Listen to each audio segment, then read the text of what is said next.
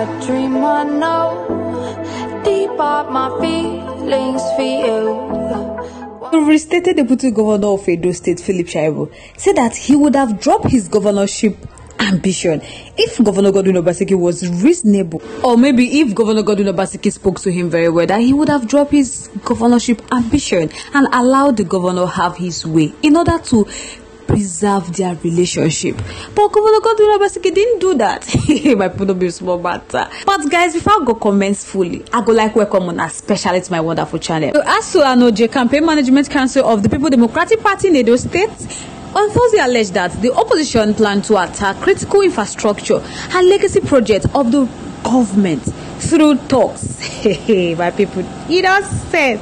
Moving on after this, we have the Federal High Court in Abuja fixed September 24th to hear the two separate motions filed by the Edo State government and the House of Assembly challenging the restatement of Philip Shaibu as deputy governor. But guys, before I go carry the matter, I give on, I go like welcome on especially to my wonderful channel, Reality Latest Gist, your home of news and politics. Thank you all so much for joining us on today's news. If today is the first time of watching, kindly subscribe, like, comment, share, but don't forget to turn on the notification bell to get notified whenever we drop our video. To all amazing subscribers, thank you so much for joining us. So guys, let's proceed. The Anoje Campaign Management Council of the People Democratic Party in Edo State alleged that the opposition planned to attack critical infrastructure and legacy projects of the government through talks. So briefing newsmen in Benin, the Deputy Director General of Media and Publicity of the Campaign Council, Olu Martin, said that the intelligence gathered exposed the plan by the opposition to attack and destroy the Civil Service Secretariat complex and the Benin City Mall, which are legacy projects of the Governor Godwin Obaseki-led government. So he called on the Inspector General of Police, Kayode Botoku, and head of other security agency to brief up security around the facility to forestall a breakdown of law and order. But in a swift reaction, the Director of Publicity, Edo All Progressive Campaign Council, Orobosa Omojo, described the allegation by the PDP as irrational, saying that that claim should be dismissed.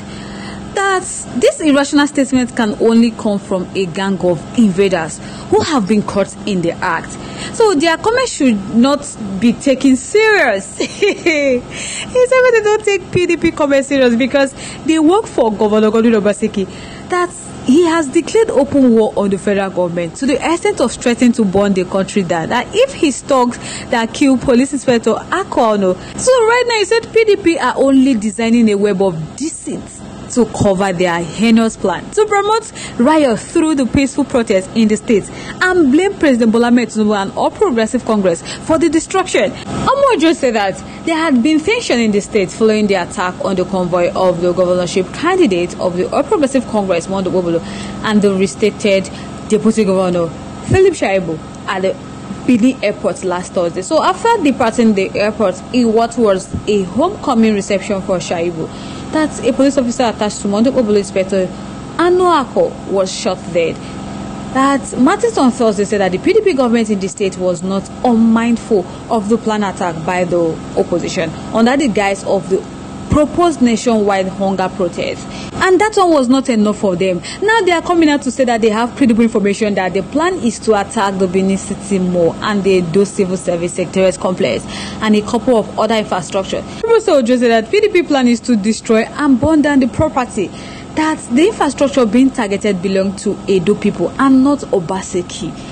That they are bringing this to the notice of Edo people and the media so that the security agency can be on red alert, that everybody must be on red alert, that they have noticed that the opposition has not bothered themselves about what they will do for the Edo people, that what they hear daily are the progressive ideas from the PDP governorship candidate, Aso Ehodalo. So those facilities they talked about were built with taxpayers' money and not with Governor Godwin Obaseki's money. That Edo people need to know this. That is the plan of the opposition party, and they should not sit and watch them destroy what the governor built with Edo people's tax. Hey, my people, don't be small. That have a small begin between APC and PDP. I mean, this governorship election that is coming forth on September 21st, 2024. Now, the State Commissioner for Communication and Orientation, Chris Negari, don't come out and talk, say the planned attack on government facility was a ploy by the opposition to get the federal government to declare a state of emergency in Edo after the nationwide process. Chris Negari said the thugs recruited to cause chaos in the state were known criminal elements working freely in the state. So they want the police to arrest those thugs. That the police know those who are known thugs and who are capable of causing chaos in the state. That some of them recently left the PDP. Also, the special advisor to the governor on media projects, Christian Osage, said that the opposition opponents in Edo were moving to cause mayhem, and in that process, they are making a case for a state of emergency. Don't be small matter. But they said they're not going to give them room, because this forthcoming governorship election is for PDP and not for APC. So whatever thing APC is doing in order to distract the people of Edo State, it will not work. So I guess I would like to know your thoughts, your contributions, opinions in our comment section. I would love to hear from you. Moving on to the next one. The Federal High Court in Abuja fixed September 21st to hear the two separate motions filed by the Edo State government and the House of Assembly challenging the restatement of Philip Shaibu as deputy governor. Justice James Omotosho fixed the date following two motions on notice filed by the State Attorney General and House of Assembly by their lawyers Oluwaye Yamu and Ken Moziasan, respectively. So, in the motion dated and filed July 18 by Iyamu, the AG sought two orders. One, he prayed the court for an order staying the execution of the judgment in suit number FHC/ABJ/CS/478/2024 between Right Honorable Comrade Philip Shaibu versus Inspector General of Police and 5 others, delivered on the 17th day of July 2024, pending the determination of the appeal filed against the said judgments. He also sought an order of injunction restraining the respondent from giving effect to the July 17th judgment, pending the hearing and determination of the appeal. Also, in the motion dated and fixed July 18 by Moza, the two lawmakers sought an order suspending the judgment and restraining Philip Shaibu from parading himself or attending any official function as deputy governor pending the hearing and determination of the appeal.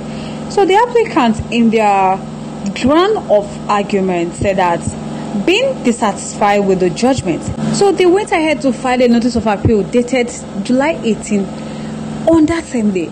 So the notice of appeal raises serious and arguable grounds. They argued that their right of appeal would be stifled if the application was not granted.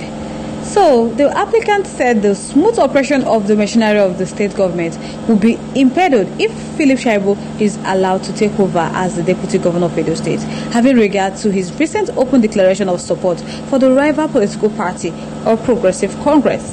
So monetary damages would be an adequate compensation to Philip Shaibu if it turns out that this application sought not to have been granted. But we'll wait till September 21st to hear the two separate motions filed by the Edo State government and House of Assembly. We'll see the outcome. So I would like to know your thoughts, your contributions, your opinions are in our comment section. We'd love to hear from you once again. Thank you so much for staying tuned.